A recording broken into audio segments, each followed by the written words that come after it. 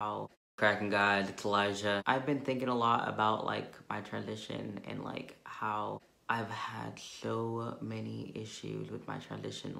So this is something I have been dealing with and struggling with recently, and talking to different people who are experiencing the same thing, the same feelings.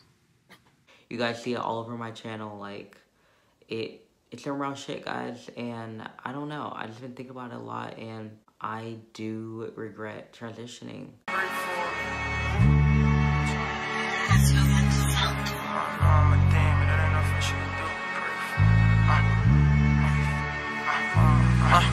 Mama, I know I'm a demon. It ain't nothing she could do but pray for me. Yeah, and can I also have the something love? I'm so sorry, we're actually... Yes, all of this. I think a lot of my followers know this. I transitioned for about 4 years. I never got around to the medical side because I was underage, but I did experience life socially transitioned as male. And I do not regret that at all. Whilst I regret the negative ideas I had about myself during that time and the trauma that I had that led to it, I don't regret my transition at all. I think it was actually really important to my understanding of myself now, and I can't imagine my life had I not gone through that. I think that centering regret in detransitioning conversations is really harmful to the trans community because it gives a platform to people who are like, oh, you'll regret this, and it's also just harmful in general. You don't have to regret everything that's happened in your life that you were wrong about. Just move on.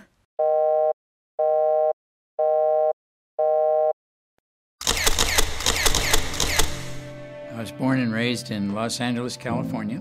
You know, my upbringing was pretty much a typical California upbringing in Los Angeles in the early 40s. It wasn't really anything remarkable. At least not until my dad began to take me over and drop me off at my grandma's house. That woman. I thought that becoming a woman would make me happy. It would be a different life. I would have these lovely flouncy dresses on and I'd be skipping through the tulips and stuff like that. It wasn't. I'm speaking the absolute truth about this because people need to know what it's really like, having been there and been there myself. This is a very difficult topic, as people have noted, and I'm here to address it from a very personal point of view. As a child, I was a transgender kid. I was insistent, persistent, and consistent. I hated myself as a girl, and I did everything I could to present as a boy. You know, I kind of keep saying, I wish this was talked about more. It kind of bring up just some stuff around surgery and regret feelings, and that I've talked about here a few different times. So I'm someone who's had bottom surgery a few years ago now. I lived as a trans woman for 6 years, and I decided about 3 months ago that this road isn't going to take me where I need to go, that it was creating more problems than it was solving, and that I really wanted to get to know myself outside of that particular gender. Procedure I had in Europe in October of 2021. So I reported in my previous videos that I have to wear male diapers because the urethra's leaking.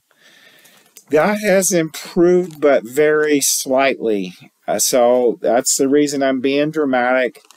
I've got a package of diapers here. This is what a male diaper looks like. I didn't feel any different inside. I didn't feel like a woman. I was not happy. I was lonely. I was going to commit suicide over this. And I became very curious about her work, and my curiosity led to her making me a purple chiffon dress that she made just to fit my perfect little 4-year-old body. You know, at first it felt really exciting to have somebody telling me how wonderful and cute I was. But what I didn't realize was happening is the second Grandma began to tell me how cute I looked in that purple dress, what she was really saying was that there was something radically wrong with the little boy that I really was. 9 years old, I was raped by one of my father's employees, which caused a lot of confusion in my mind. I would ask myself, why do men want to have sex with me? And when he told me he would kill me if I said anything. To share my story, I was born a biological male, and I made a horrible, tragic mistake in 2006. I had my male genitals removed. I was not very mentally and emotionally well. I didn't have proper mental health training when I was abused as a little boy. So that I could have at least seen this possibility and these stories when I was younger and when I was going through everything at that point. And it could have possibly prevented what I'm struggling with now. And I'm speaking about this today because there are thousands of parents and detransitioners who would like to speak out about this. But those stories don't exist for people to hear unless we make them the people who are experiencing this. But who can't because they're being bullied, or they're being told that they'll lose their job. They're being deplatformed. I'm Kat, and I detransitioned because transitioning harmed my health as well as my career. It is of vital importance that people hear stories like mine, but TikTok banned me just for daring to challenge the dominant narrative. I'm speaking on their behalf and on my behalf as that little girl who is transgender. Even if social media companies try to censor us and throw us under the bus, detransitioners refuse to be silent. And so thankful that I wasn't put on puberty blockers to retard my growth and development. I wasn't put on cross-sex hormones that would permanently damage my body, with the combination of puberty blockers and cross-sex hormones that would have sterilized me. And yes, that combination, if given prepubescently, does result in sterility. It's a closed society. People don't want to know. They make it they glamorize it. It isn't glamorous at all. Or phalloplasty. I had my first detransition surgery when the breast tissue got removed. That was back in July of 2016, and to get my male members rebuilt, as I'm a biological male, made a tragic mistake in 2006 and had my male genitalia mutilated. And so that begins this sort of creepy kind of psychological and emotional destruction that starts with inside a young boy, 4 years old, who doesn't know what the consequences are going to be about putting on a dress at 4 years old. And keeping it a secret from my parents for nearly 2 years, until I became so accustomed to wearing that purple dress that I decided to take the dress home so that I could put it on when my parents weren't watching or when I was alone, and I could sort of listen and hear those affirmations. I became sort of addicted to the affirmations and hearing her say how cute I was. Living in the shame and the victim role anymore, because I just played that fiddle or violin. Poor little old Daniel, you know, he was abused as a little boy for a long time, and so I'm having to finally grow up, come out of that. But I don't want to not spread the message about sex change surgeries are radical, invasive procedures on your body. You have absolutely no idea what's going to happen. So I kind of regret top surgery. And maybe more than kind of. I'm not gonna like detransition or anything like that, but it made my life like so hard. I had top surgery in 2015 when it was a month before I turned 17. And like so many awkward things happening and so much like work and effort towards something that like it's just not working out, you know? I did have a particularly not so great dilation session about a week ago that led to an infection or things smelling not that great and just stinging and pain. And it really drove home a feeling I've had a lot last few years, which is this is making it much harder for me to feel comfortable connecting with people. You could, one person that I know had the male to female surgery. They went all the way through when they created the vaginal canal for that transsexual person. Sexually feeling open to that. I don't know if I even want to go through that because I feel so scared of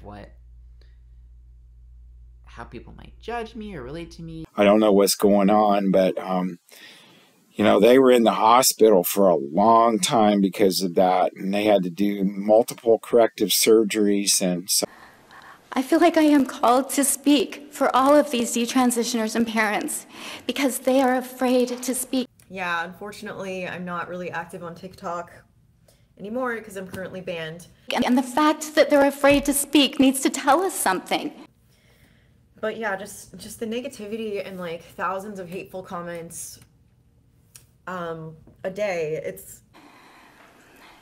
They're afraid to come up here and tell their authentic story of having been trans-identified and detransitioning and being bullied and being abused and losing their friends and losing their jobs and facing threats of violence. So I had the purple dress at home, but my mom found it in my bottom dresser drawer. And she said, well, where did you get this dress? And I said, well, Grandma made it. And that just blew the house up. And this went on for a period of 2 years. And then shortly after that, my parents had gone through a divorce. And then I eventually would move to Portland, Maine, I think the age of 17. But as a couple of years went by, I was in Daring Oaks Park, and I had met some men there, and they invited me to do some drinking with them. And I did, and they invited me back to their apartment, and I was right by all four of them. Dad didn't know what to do. His mother-in-law had just been cross-dressing his young boy. He was so angry at my grandmother that he took his anger out in his discipline on me, and he started hitting me with a hardwood floor plank. These are often children who, like me, were traumatized as children. The reason I developed a transgender identity is that I was sexually assaulted as a child. Repeatedly, one after the other.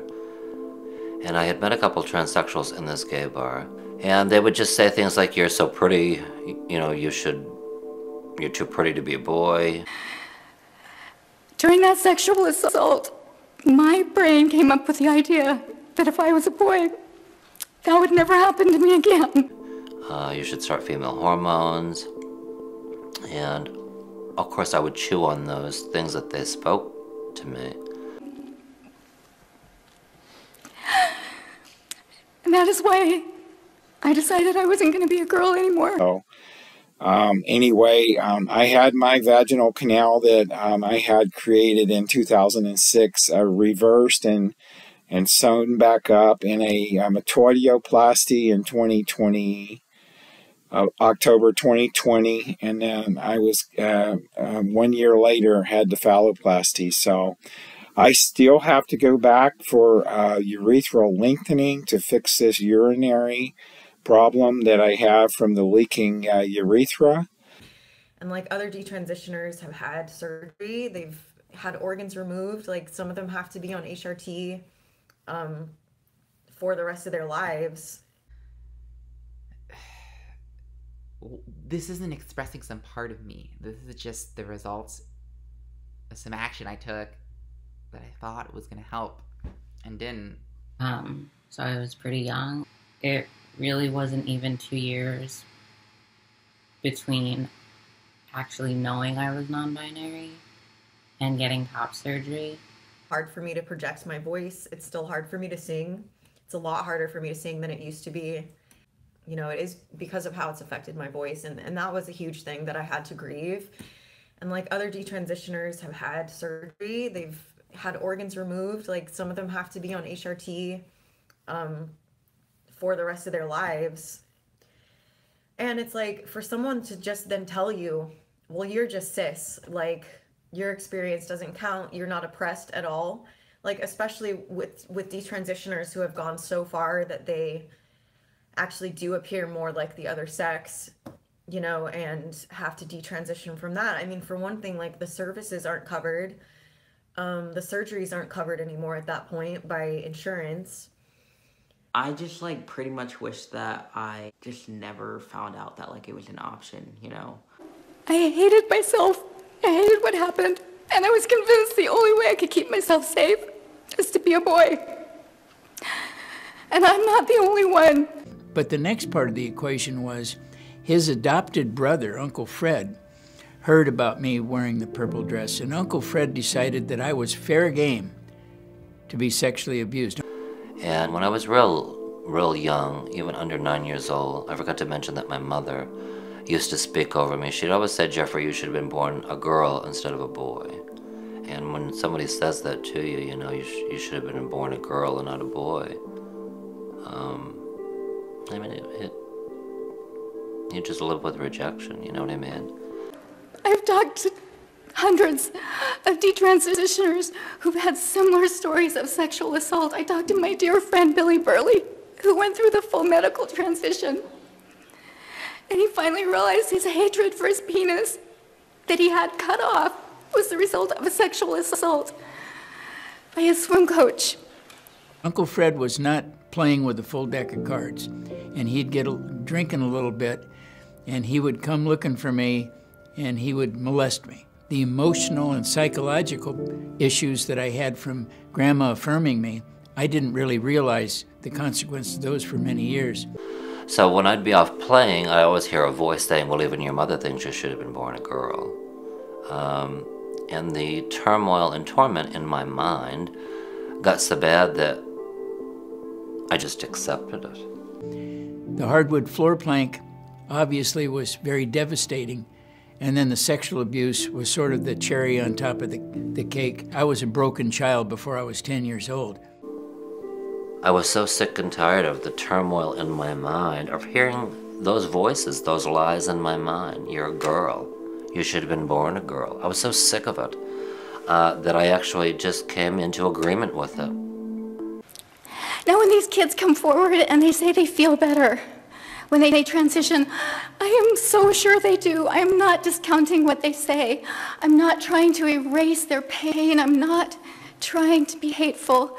You know, I decided that maybe I should have been a girl, not realizing that what I was trying to do was escape the abuse, not actually change who I was. But it resulted in me going through this process for many years of cross-dressing, going out in public as a female. I want to be compassionate and loving to these kids who are struggling with such intense feelings. These feelings of gender dysphoria are real. But rather than telling the child that they're inherently flawed and that they're born in the wrong body, and the only way that they can survive themselves is to basically kill who they are and become another person. That's a horrible message to give to any child. And top surgery was also something I was not sure about. I knew that I had dysphoria over kind of how I presented and was perceived by others with that chest. I just like don't feel like good or tidy or prepared or healed or whole. I feel vulnerable. It feels like this expression of the vulnerability of inadequacy. Especially a child who's endured some kind of trauma like I did. Because if I had been given that message, I would have continued to believe that that sexual assault was my fault and that the only way to stay safe is to be a boy. I said, you're right, I am. So I got into booze, and I was introduced to prostitution and some drugs, cocaine, and started female hormones at the same time, all around the age of 18 and 19 years old. And so I went through this with, even in my first marriage, I had 2 children. I was an executive for American Honda Motor Company. I worked on the Apollo space missions as an associate design engineer, but that purple dress, the hardwood floor plank, and the sexual abuse was about to take everything away. And I don't know, it's just hard to... I wish I could just jump back and claim a male-bodied but kind of femme, weirdo, queerdo vibe and have sex with different people and have like a penis and, you know... I wish I could just do that and learn and grow from that point. I guess this work about how my body took up space having that chest, and not about my body itself as its own natural thing and state. In addition, testosterone is a controlled substance, and it would make any single female in here, if we start taking it, feel like $1 million.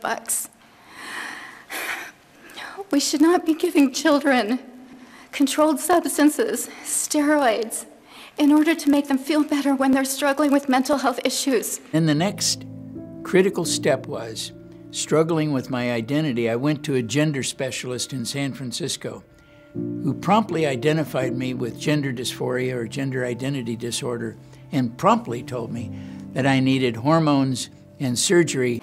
And this has become a political ideology. It's almost akin to a state-sponsored religious belief that a child can somehow be born in the wrong body. That's a mystical view, not a medical view. That was the treatment that he was prescribing to help me end the cycle of distress I was having about my gender because of what happened to me as a young child.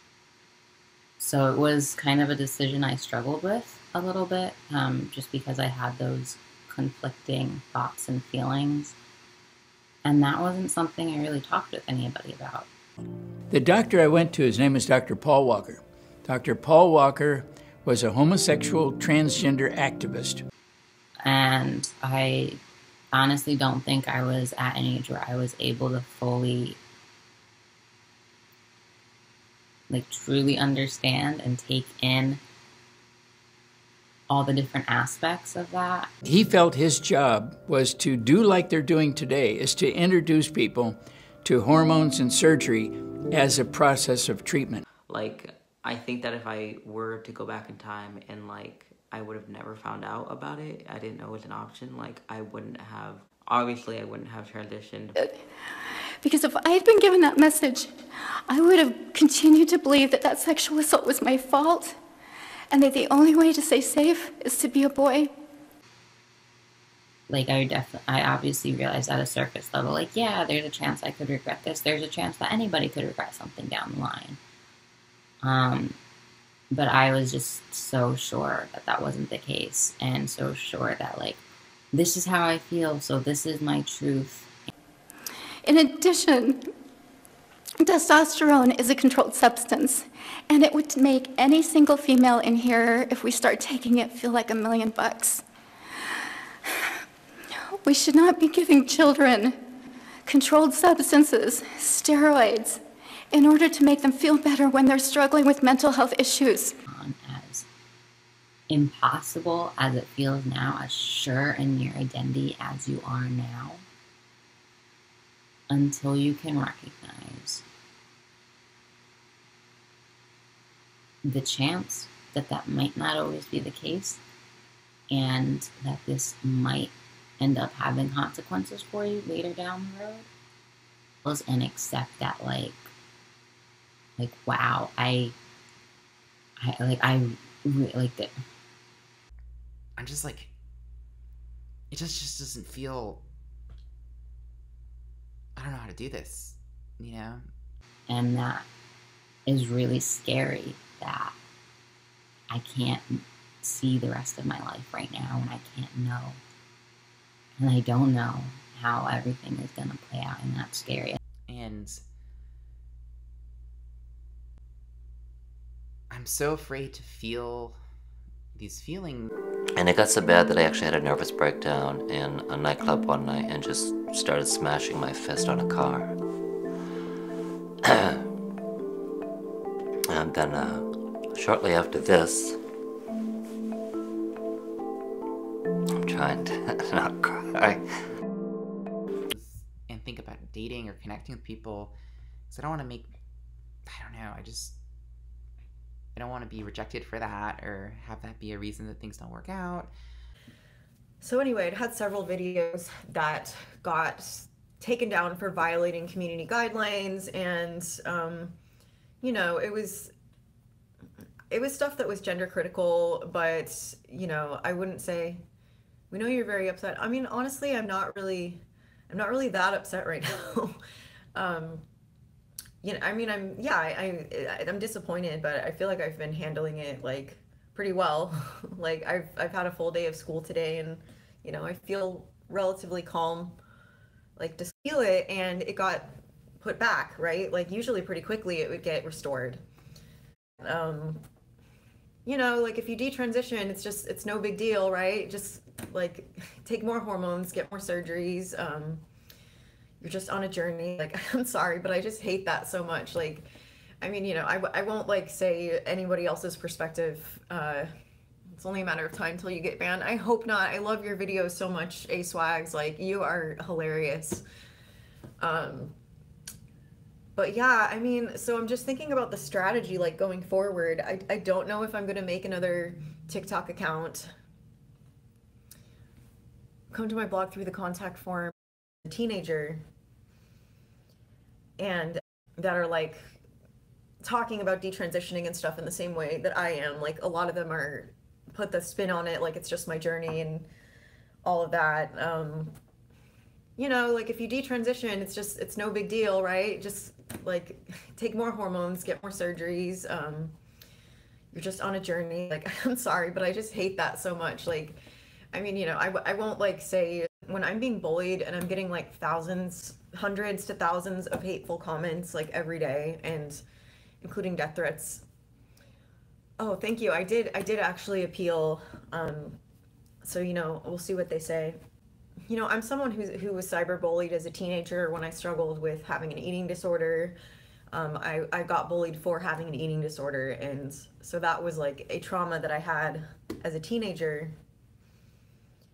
And so just, you know, I definitely didn't take it in and let it affect me in the same way that I did back then, but just having like hundreds of people tearing down your appearance like day after day, sending death threats, saying you're stupid, you're ugly, just all of that, it just it did make me feel like I'm just like a high school kid again, or like even a junior high school kid. Like these people's tactics, I mean, a lot of them are like literally like 13 years old or 15 years old, and so I'm literally like twice these people's age, right? But yeah, like just when you check your notifications and it's just like, you're ugly, you're stupid, you have a receding hairline. Like that's one of the like stupidest ones. Sorry. I've been like talking a lot today. I had a creative writing class today, and I was like how traumatic it is. And like when you look at the studies on transitioning and just the high dropout rates, and you think about greetings, love your content, thanks for sharing your thoughts and experiences, that's super brave. Thank you, Sabina, I appreciate that. So when it comes to detransitioners and like talking about your journey, and you know, I have not had surgery, right? I didn't do certain things that a lot of detransitioners have done. But even so, like the voice change for me, and having to retrain my voice, and like it's still hard for me to project my voice. It's still hard for me to sing.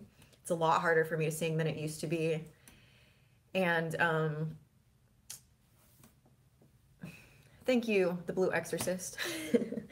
So yeah, when I'm singing, it's like, that's why I'm not posting music content like every day. I wish that I could, but my voice is too delicate now. I used to be able to sing for hours every day, and I cannot do that anymore. I mean, that's partially why I, you know, just talk about my experiences and share different kinds of content rather than music content. You know, it is because of how it's affected my voice, and that was a huge thing that I had to grieve. And like other detransitioners have had surgery, they've had organs removed, like some of them have to be on HRT for the rest of their lives. And it's like, for someone to just then tell you, well, you're just cis, like your experience doesn't count, you're not oppressed at all. Like, especially with detransitioners who have gone so far that they actually do appear more like the other sex, you know, and have to detransition from that. I mean, for one thing, like, the services aren't covered. The surgeries aren't covered anymore at that point by insurance. And so, you know, you have a body that is, and I don't mean to sound harsh, but, you know, it is mutilation in some cases. Like, I mean, yes, the surgeries are body mutilation, and so you have a body that is like missing organs, and then you're supposed to just say like, oh, it was all part of my journey, like I'm fine with this. You might have serious pain from like the procedures that you've had done, and like I said, I haven't gone through that specifically, but I've just heard other detransitioners and no surgeon in the US or Canada wanted to touch me, so that's why I came to Europe. And I'm really grateful that this man is skilled, that he can, he did the first surgery last year, which is known as metoidoplasty, closed the vaginal canal, inserted prosthetic testicles, and built a small penis and extended the urethra.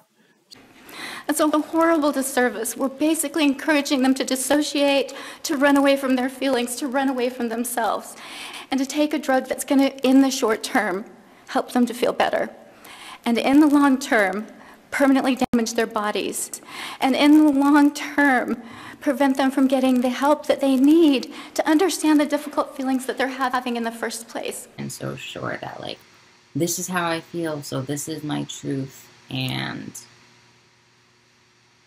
this is just what people do. This is like, I'm transmasculine, I'm transitioning, I have dysphoria, so the solution for that is to get top surgery, and then I'll be happy. I want a flat chest. See, I have mental illness. I'm delusional. I run from pain. I run from problems. I'm a scared, frightened little boy, even though I'm now in my 60s. But it was really so much more complicated than that, and it wasn't something I was able to realize yet. But it is a really, really big decision.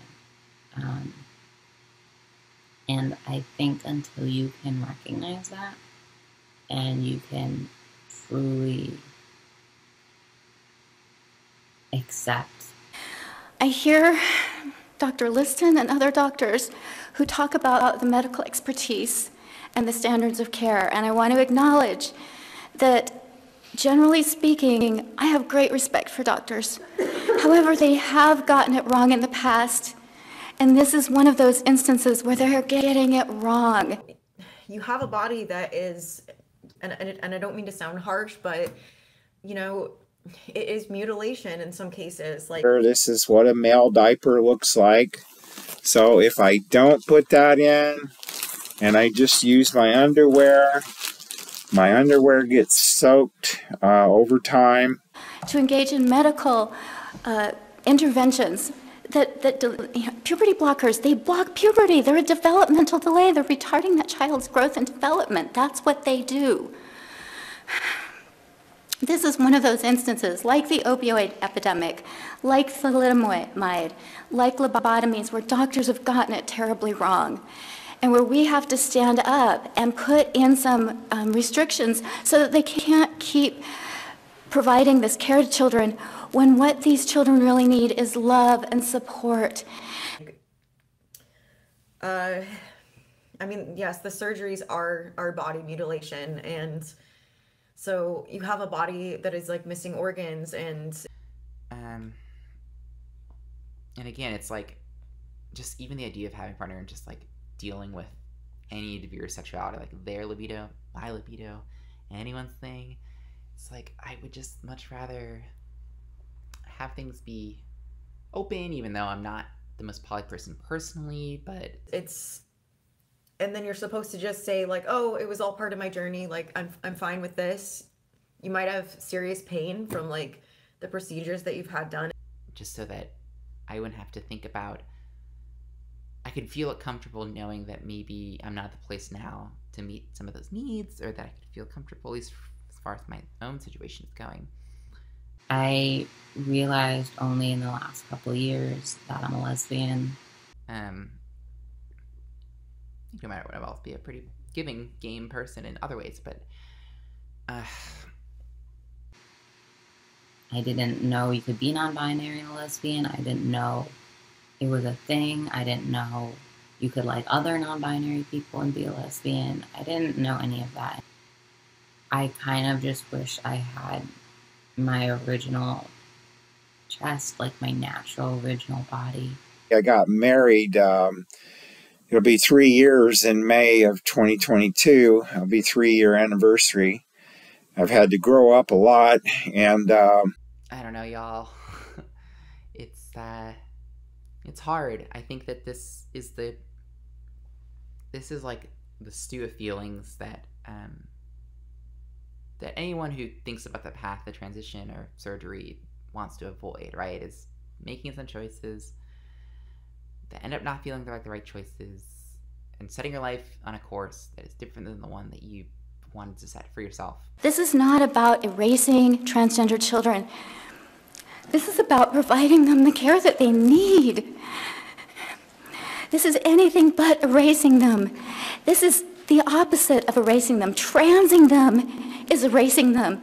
If I had been transed, I wouldn't be here today as a woman and a mother and a wife and a daughter. I kind of just wish I had my original chest, like my natural original body. Talking about detransitioning and stuff in the same way that I am, like a lot of them are put the spin on it like it's just my journey and all of that. You know, like if you detransition, it's no big deal, right? Because I think having breasts would, for me, are kind of very important and tied to those feelings. That's just how it is for me. I'm not saying that's how it is for others. Just like take more hormones, get more surgeries. You're just on a journey. Like, I'm sorry, but I just hate that so much. Like, when I'm with people, that's something that I think would be very intimate to me and very like shared and special. And I feel like lacking that chest means that my experiences with people and the people I'm, with, dating, intimate with, it lacks. I wouldn't even have my beautiful children. The fact that these children are going to have that choice taken away from them when they don't even have a sense of what it's like to be a grown-up. So when it comes to detransitioners and like talking about your journey, and I have not had surgery, right? I didn't do certain things that a lot of detransitioners have done. But even so, like the voice change for me and having to retrain my voice, and like it's still hard for me to project my voice. It's still hard for me to sing. It's a lot harder for me to sing than it used to be. So to put it in terms of these feelings of regret, and I guess I bring up bitterness too, because for me there's often this feeling of trying to understand this feeling of regret is happening, but also trying to ward against it kind of calcifying into bitterness. I'm finally in the right skin and in the right place mentally because I've healed the underlying cause. The sex change surgery is just a symptom of the big problem. And I can say that because I know from experience. I'm 28 years in substance abuse recovery in just a couple of more weeks or so. And alcohol was just a symptom of the illness. It's true that I feel sad sometimes, and sometimes more than others, that, things have come to pass this way. That my life isn't another life. Isn't a life where I made a different choice around surgery. And so my appeal is if you're if you're absolutely certain that you want to have a sex change surgery, God be with you, because man, it's expensive. It's very painful. It did not fix my gender dysphoria problem. So my chest now, and you know, it's not a bad chest. I like it. It's nice. It's just, I wish I had my old chest. What very much feels like a stark difference between myself and partners, and that's coming from me. I feel sad about that. And then where bitters would come in is if it would feel that I ought to have had, like, more knowledge or more information. I got the wrong information. Somebody screwed me over because the trans rights movement screwed me over, or medicalization or doctors screwed me over, or whatever. Or because I did like my chest. Like, unclothed, I liked my chest. I thought it was nice, and I liked it. But I didn't like how it made me feel outside of that small portion of just being alone with my own body. Not because I want to be here talking about this kind of pain that I have, but to let you know that children are resilient and they can make it through these difficult feelings. See, I have mental illness. I'm delusional. I run from pain. I run from problems. I'm a scared, frightened little boy, even though I'm now in my 60s. They can survive whatever it is that's causing that dysphoria if they're supported, if they're not told they were born in the wrong body, if they're not encouraged to dissociate. Just existing as myself. Because so much of our life is not that. It's existing around other people, and that's where I was dysphoric. And become a different person. So I ask you, don't erase these children with gender dysphoria. Love them and support them and care for them. The sex change surgery is just a symptom of the big problem. And I just kind of wish I hadn't, and I can't take that back. And I can say that because I know from experience. I'm 28 years in substance abuse recovery in just a couple of more weeks or so. And alcohol was just a symptom of the illness. So that's the little cluster of regret that I'm dealing with lately, that I've made peace that I have it, but it still sucks. It's heartbreaking to me, and that's why I'm here. Not because I want to be here telling you my story. And like other detransitioners have had surgery, they've had organs removed, like some of them have to be on HRT for the rest of their lives. And it's like, for someone to just then tell you, well, you're just cis, like your experience doesn't count, you're not oppressed at all. There's that real risk for us, right, of it really being like, you know, I was done wrong, you know, and it's totally reasonable to be angry and to be frustrated and all these things. Absolutely. I'm hurt by everything that's, you know, happened in my healing. It's been such an expenditure of stuff, and it's just sad on some level. I wish it wasn't this way. But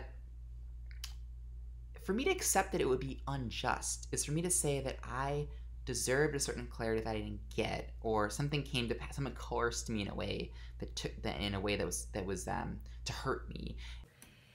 And thank you, the Blue Exorcist. So yeah, when I'm singing, it's like, that's why I'm not posting music content like every day. I wish that I could, but my voice is too delicate now. I used to be able to sing for hours every day, and I cannot do that anymore. I mean, that's partially why I, you know, just talk about my experiences and share different kinds of content rather than music content. You know, it is because of... And, you know, it wasn't what I deserved. And I just think that there's only so much we can know in ourselves, in our lives. And certainly for myself, I've been trying to know and love myself. And if you asked me on the day I had my surgery, my first surgery, right before I had it, do I feel like I'm going closer or more away from my mountain? I would say closer. I would say every time I've ever acted in gender, in surgery and all these things, it's always been closer. I remember actually...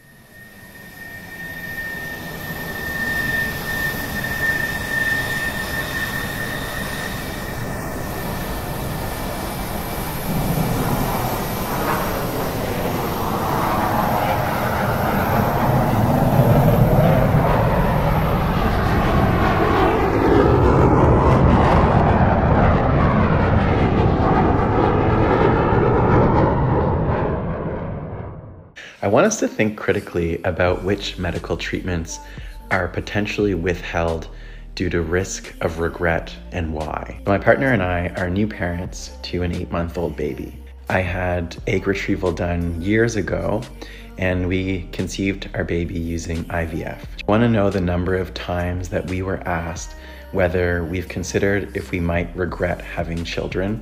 Beyond that, no one asked us to consider what it might be like to parent through a pandemic or other kind of, social and economic stressors. This is really just a rhetorical exercise. A number of bioethicists have concluded that it's unethical to withhold medical treatments on the basis of a risk of regret.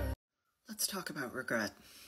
I regret taking out $100,000 in loans for a 3-year program full of TED Talks, sexual harassment, and physically debilitating stress.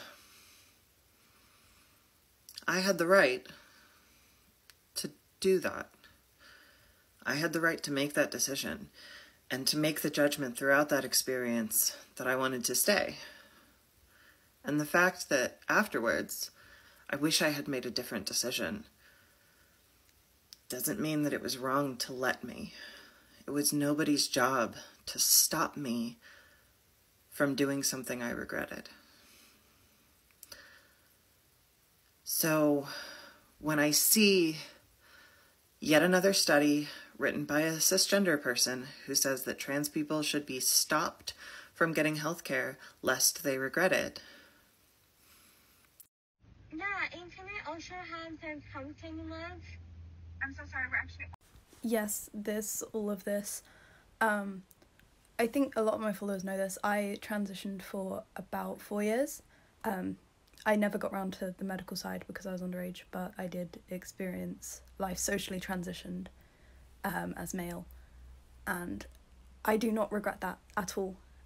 Whilst I regret the negative ideas I had about myself during that time and the trauma that I had that led to it, I don't regret my transition at all. I think it was actually really important to my understanding of myself now, and I can't imagine my life had I not gone through that. I think that centering regret in detransitioning conversations is really harmful to the trans community because it gives a platform to people who are like, oh, you'll regret this, and it's also just harmful in general. You don't have to regret everything that's happened in your life that you were wrong about. Just move on. Happened in your life that you were wrong about. Just move on.